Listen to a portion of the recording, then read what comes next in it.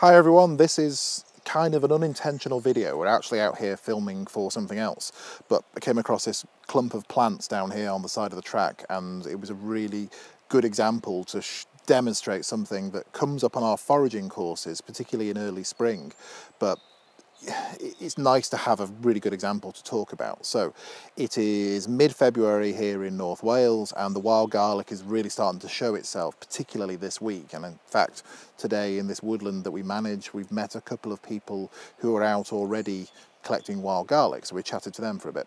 There's a potential hazard with foraging for wild garlic in the early spring, and that's because of this plant down here. So camera, come with me. You're there, you're balanced.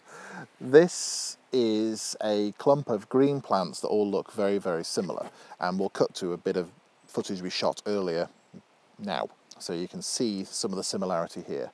There's at least two different species of plant here, and only one of them is edible. The other one is actually mildly toxic. So this one is edible. This is wild garlic.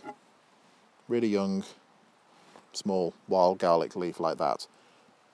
Edible. You can use it in salads, you can use it in all sorts of things.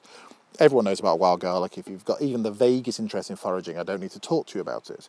But growing right next to it is that, which looks pretty similar. This one is called Arum maculatum. This is Allium ursinum, wild garlic. This is Arum maculatum, also known as lords and ladies, cuckoo pint, lots of other common names. So this plant has two lobes at the bottom of the leaf. These become really exaggerated and elongated as the leaf matures later in the season, in about 3 or 4 weeks' time.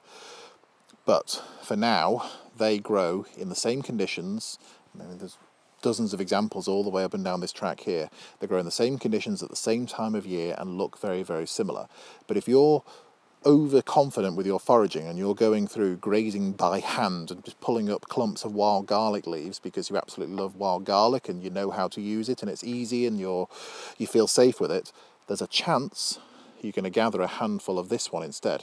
So this one will cause irritation to the hands, and I'm going to wash my hands after touching this, but more so to the lips, to the mouth, to the throat, to the digestive tract, and anywhere else sensitive that it touches. So you really don't want that in your salad.